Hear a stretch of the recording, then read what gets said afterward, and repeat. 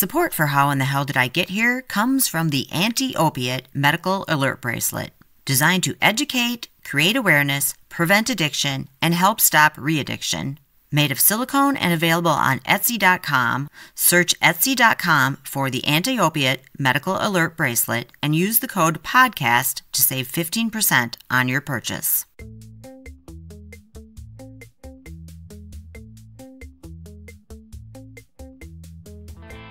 Today's stories are about two dogs who are no longer with us, but definitely live on in our hearts and in these crazy stories.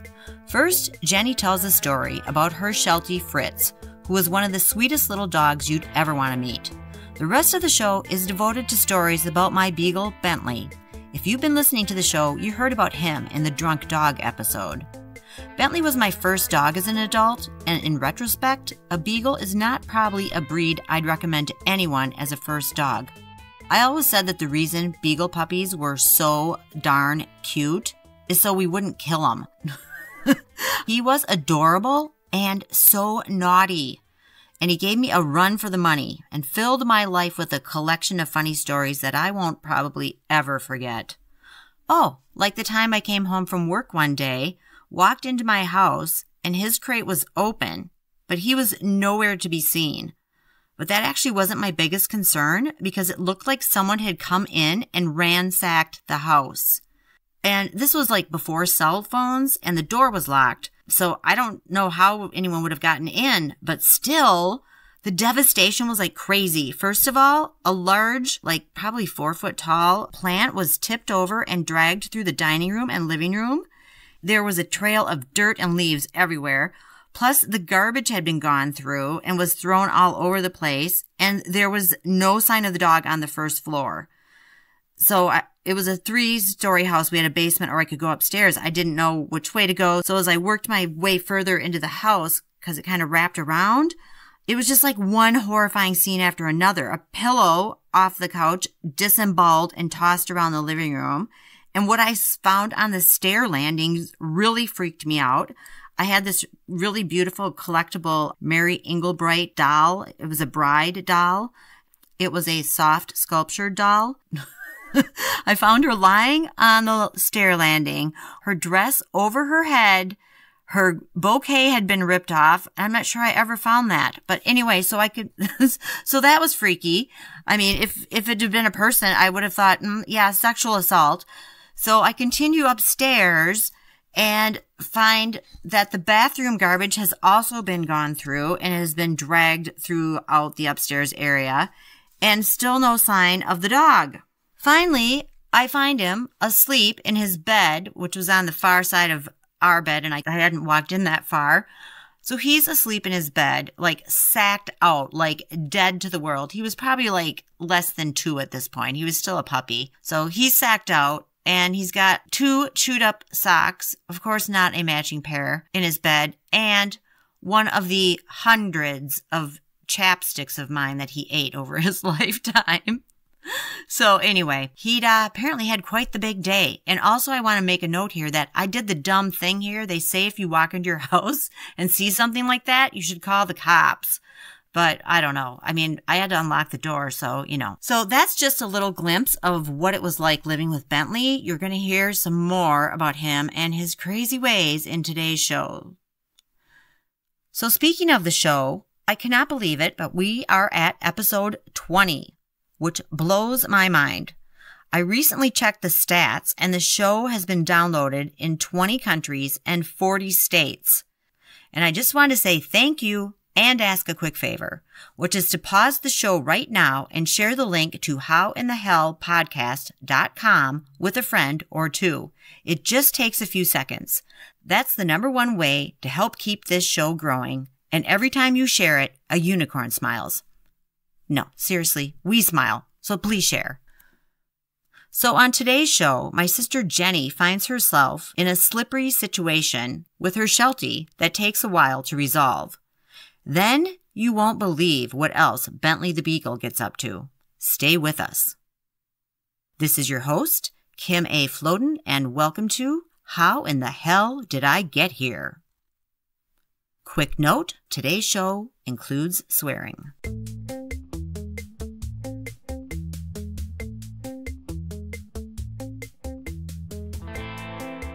In today's first story, Jenny shares about a special time she spent with her adorable Sheltie Fritz that seemed to just last and last and last.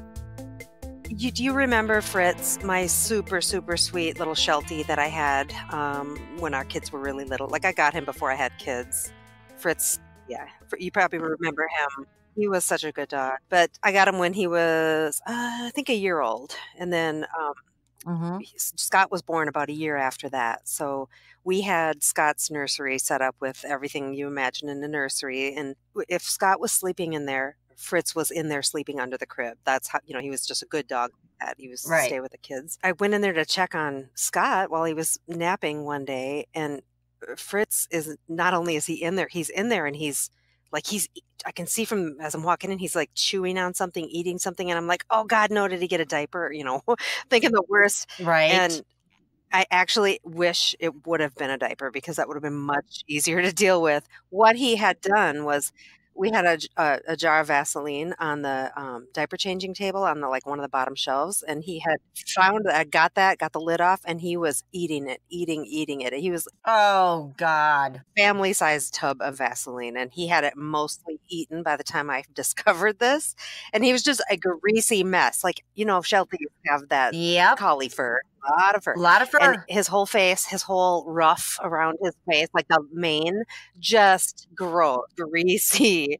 And how do you get that off? Well, that's where the story becomes a long story. So oh my God. My first concern was, oh my God, this can't be good. So I think I tried to call a vet. There's no vets open. This was an evening. I called the poison control line because I couldn't think of who else to call. And they said, we actually do, we get a lot of poison control calls for animals too. Well, you yourself had one, Kim, didn't you? Right, exactly. So, and they said Vaseline is very, it's not going to hurt him. It's just going to, he'll pass it through. It will not hurt him at all. So I was like, okay, great. So I put him in the tub. I'm washing him off, get him out of the tub. And he is only slightly less greasy than he was before the bath. And I'm like, oh my God. So I give him another bath. This time I'm using Dawn dishwashing soap. Yeah, I was going to say. That's through grease, right? Right. So same thing. I'm scrubbing him. I'm doing everything I can. And it took about, seems like 3 or 4 baths with oh my God. His skin must have been raw. To get him, well, I wasn't scrubbing his skin. I was just trying to get it out of his fur. Right. And I finally got him to where he was pretty cleaned up. So got him dried off and everything. So I think the ordeal is over at this point, right? No. No, because I know what's going to happen next. Yeah. So the next day he goes outside and, it's passing through him. Yeah. And it was his whole back end now is all greasy. It's just poopy and greasy, like greasy poop. Yep. And it's, again, a lot of fur back there. His whole tail. I think it was probably, loose stool, shall we say? Yeah. Probably like rocket poop. Yeah, I think, it must have splattered quite a bit. Sorry, that's disgusting, but that's what it was. So commenced to do the same thing with Dawn dishwashing liquid now all across his back end. Ugh. And we get, again, number of times, but finally he's clean. And then the next day he's still pooping it out. So we keep going through this every day. It just went on and on where Fritz is greasy again. And finally we get through to where it's complete. It's through his system and he's clean and he's fine. And Scott was a baby. Scott was born in October. So this was, I'm guessing, say it was January. So, becomes a kind of a funny anecdote until spring when all that shit thaws out in the yard and he eats it again in the yard. So the whole cycle repeats itself. It was like the never ending, the circle of Vaseline. The circle of life. the circle of the poop life. Oh God, yeah. It was the never ending. Makuna Katata. What is this? Just shut up. You don't know what you're talking about anymore.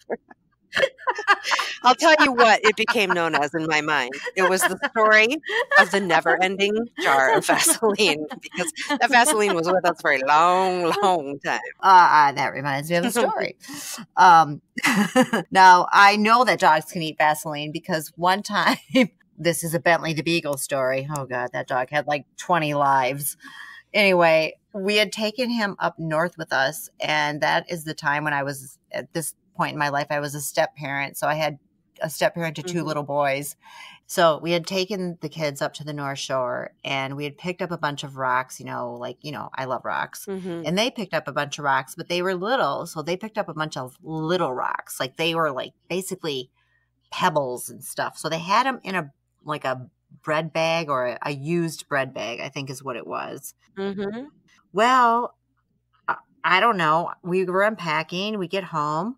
I come downstairs, and there's that bread bag, and there are like a few rocks, but not very many. Oh, no. And there's a hole in the bread bag, and I'm like, holy shit, he ate the rocks to get at the breadcrumbs, Because he's a beagle. They do shit like that. They are like the goat of dogs.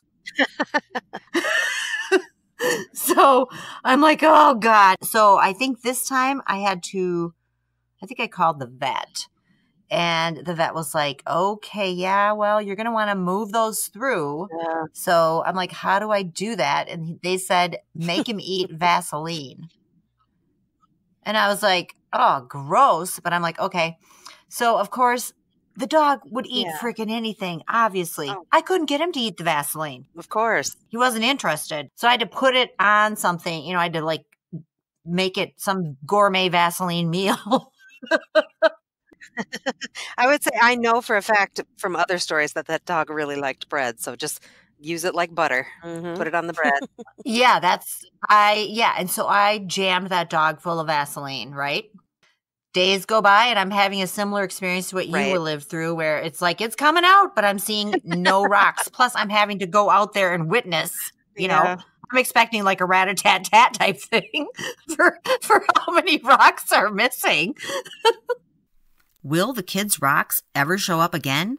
What more will I have to go through to find them and return them? Find out after the break. Hey, it's Kim, and thanks so much for listening. And I really hope you're enjoying today's show so far.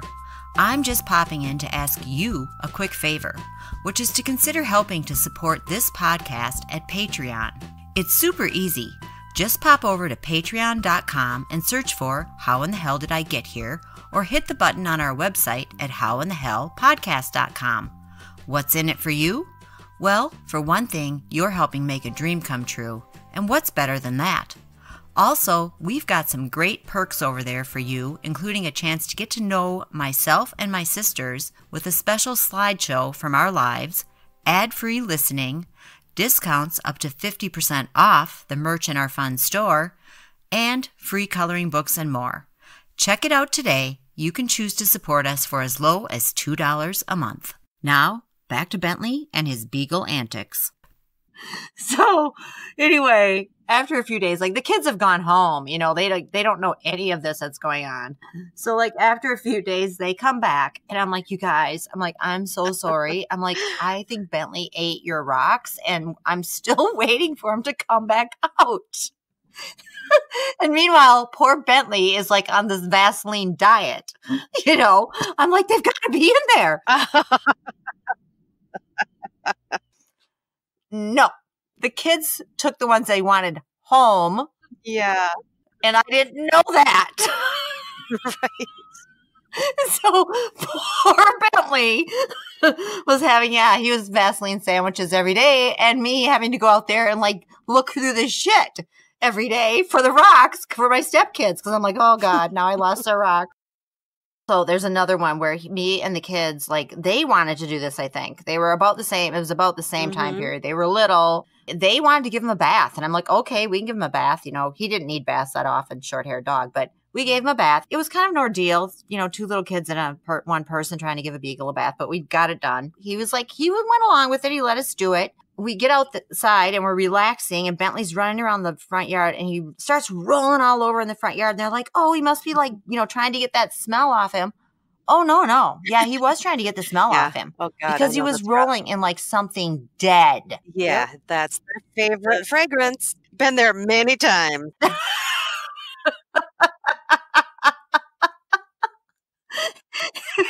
then, of course, he comes bounding up to us, and we're all like, oh, what the hell?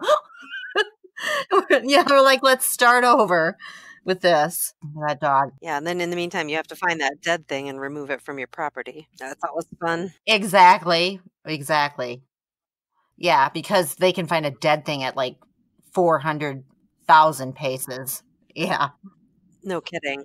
Well, especially a beagle. Yeah. You told me a story about him when you guys had the carpenter over. You know, the last house I lived in Minneapolis, we had a lot of work done on that house. And when Bentley was about 10 and a half, he went blind. So he was blind, but he's got along okay. I mean, we worked with it.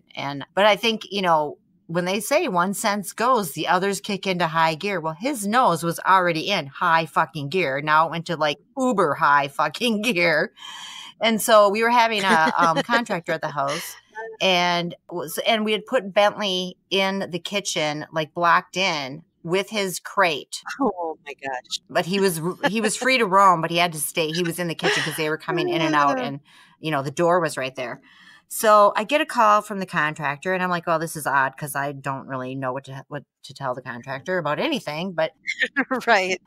So he's like, yeah, ma'am, I just am calling to let you know that your dog is on the kitchen counter. Wow. Yep. And I'm like, what? He's like, yeah, we think he pushed his crate over there and jumped up on his crate and then jumped up on the counter and he ate a loaf of bread. What do you want us to do? Right. And I'm like, oh my God. I'm like, well, you know, first of all, if he could have gotten to the refrigerator and gotten it open, he would have had a freaking sandwich. Because, I mean, he was resourceful, that dog, even blind. So I'm like, yeah, take him off the counter. But, oh, my God, yeah, he was on the counter. He ate a loaf of bread. I came home one time. Well, he drank that whole beer that time. Another time, he drank like a 6-pack of non-alcoholic beer. Why would he even go for this? I can see them being attracted to an open beer because you can smell it. And it's, you know, yeasty and yummy. But, yeah, a can of... It was on a bench. Somehow he got it down, punctured all the cans, and sucked it down. And I'm like, what about that made you think you should? I mean, could he smell the beer through the non-alcoholic beer through the can? That dog was like MacGyver. Oh, geez. Totally. Imagine that. Yeah, he was a crazy dog. He kept us on our toes for sure. I mean, really, I love that dog, but when he died, I was like, oh my God, I felt like I relaxed for the first time in 13 and a half years. It was like having a crazed infant in your house, toddler, like a crazy toddler. Yeah, I mean, he did electrocute himself one time, and then literally like chomped on a cord, plugged in cord, and it was like, you know, then off to the vet. Yeah, then like 2 months later, he ate ant poison, and then about 2 months after that, he ran away from home, and I'm like, obviously the dog's trying to kill himself. He does not want to be with us. Yeah. So that was my thought. But then we found him like 2 blocks away at somebody else's back door that looked just like ours, scratching at it like, what the hell? Let me in. You would think he would know, you know, speaking of scent, you'd think he would know he was at home or not. Right. Just please let me in. Please don't tell anybody I'm here. Just let me in. Right. But, you know, the tarot and the shocking, who knows what he'd been through at this point. Yeah. Yep. He was trying to get away from us, Jenny. He probably knew he was at somebody else's house. Oh, and he did dodge across like traffic on Xerxes, which is a bus route. Yeah, I remember me and the neighbor lady just screaming at each other across the street, like, no! And the dog's like doing like Frogger across the street. Right. Like, it was a 4-lane road with buses. Yep. Yeah, he was, you could not relax. Yeah, it's remarkable he lived as long as he did then. And yeah, it's remarkable I lived as long as I did with him because, I mean, seriously, he probably took years off my life. I mean, he was a good dog, but he was crazy. He was a crazy dog. Well, this family is attracted to crazy pets. And people.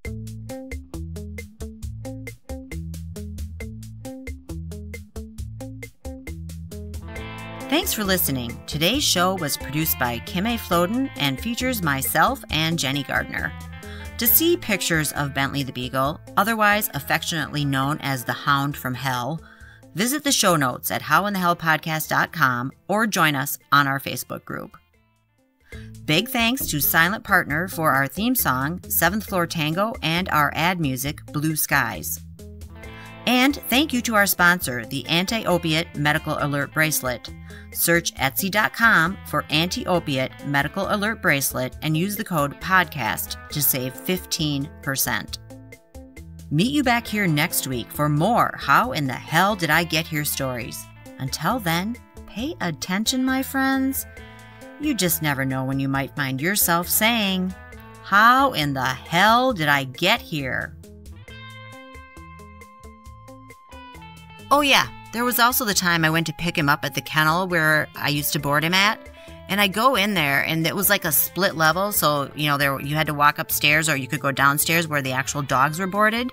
So I go in there, and I go upstairs to, break him out of jail, basically, and all the dogs are, like, going crazy down in the kennel area. Like, they're barking. Like, I've never heard this happen before anytime I've ever been there. It was like every dog in the kennel area was freaking out. And I was like, what's going on down there? And they're like, oh, we don't know. The dogs just started doing that about 10 minutes ago. And I'm like, well, no one's gone down there to check on them. They're like, well, no, we've been super busy. So, we can go down to get Bentley though. And I was like, okay, so we go down there and yeah, the dogs are freaking out because somehow, of course, Bentley, aka Houdini, has gotten out of his pen. And it was like a run. I don't even know how he did this. I mean, I don't know. He's gotten out and he is like running from cage to cage. Like, I felt like he was trying to organize a breakout. He's like running from cage to cage, encouraging all the rest of the dogs to, break out. Follow me. Let's go. So yeah, that's just another little fun Bentley moment.